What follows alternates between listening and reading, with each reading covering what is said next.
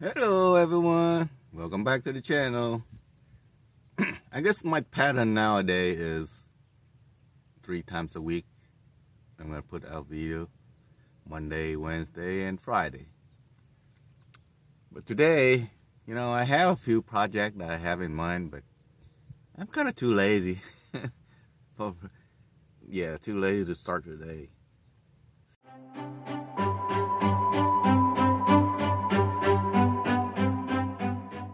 So, plus I have a little incident going on with DoorDash, which we're not gonna talk about. But today I'm gonna share with you something that I have. One of the equipment. I bet you know a lot of you don't know that I love to hike a lot, and when I hike, I always have my walking stick with me. And one of the things that I use this walking stick, I always have this in my minivan in my basement over there. And also, if you haven't seen what I use this for, is I use this for one of my side, the pole for the side tent, side awning. And I will put a link up here for that video if you're interested to see. I actually have awning on the side and then in the back. But anyway, I was using this in the meetup in Oregon back in, what was it, June?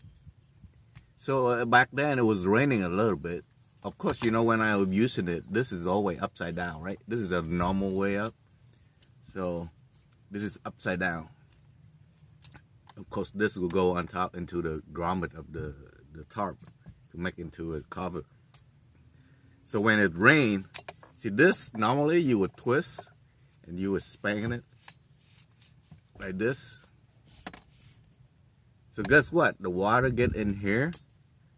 And then I think about a week or two ago, I tried to open it. It won't come out. Like what the heck going on? What happened? Why it won't come out? So I didn't know. I bet a lot of you probably don't know that these are not maintenance free. I will show you why. All right. Here you go. If you pull it all the way out, see how there's an O-ring here. There's an actual nut inside here. As you turn, it will, I'm not sure if you can see well in here. See that? Right now I lubricate it so it won't have that issue anymore. And looks, let me open this up. It's actually split into half, like this. See how it is? See, there's a little bit of rusting going on in here. Even though I have some oil, it still feels, but at least now it know it won't stop. Plus there was water stuck inside here, so it'll become a vacuum in here. So it's not maintenance free. You need to kind of sometime open it up and put some oil in here, make it easy. But don't put oil in the plastic part here, just here. And then it will slide right back in, like this. So now, as you go in, it will expand out, See how it become out? And now you can in. There you go. That's a tip for the day. If you have a walking stick, you need to maintain it. Don't just use it and ignore it, because it will get rusted inside here. See, now it's so smooth, going in and out. And it's easy to turn. Yeah, see. Remember, righty tighty, lefty loosey. So this is right is tight, left, loose. Yeah, this is I use this walking stick. There's two functions. There's a walking stick. Oh, by the way, you know why I like to walk when I hike? I bring the stick. Cause a lot of time when you walk on the trail, there might be some snake on the trail. So as you walk, your stick always be in front of you, and if there's a snake in front of you, it will strike the stick first, not you. So one of the safety precautions you probably.